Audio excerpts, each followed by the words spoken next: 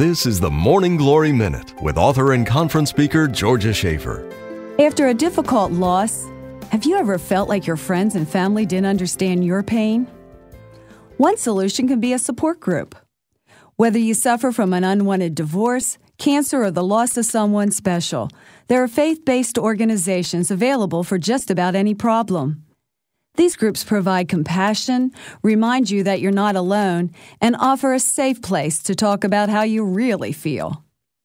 We all need time to be alone with our thoughts and with God, but total isolation can be dangerous. Rather than suffering by yourself, keep looking for that support group filled with kindred souls, waiting to embrace you. We'd like to hear your thoughts or stories. Visit our website at morningglory.org. That's MOURNING, morningglory.org. And thanks for listening.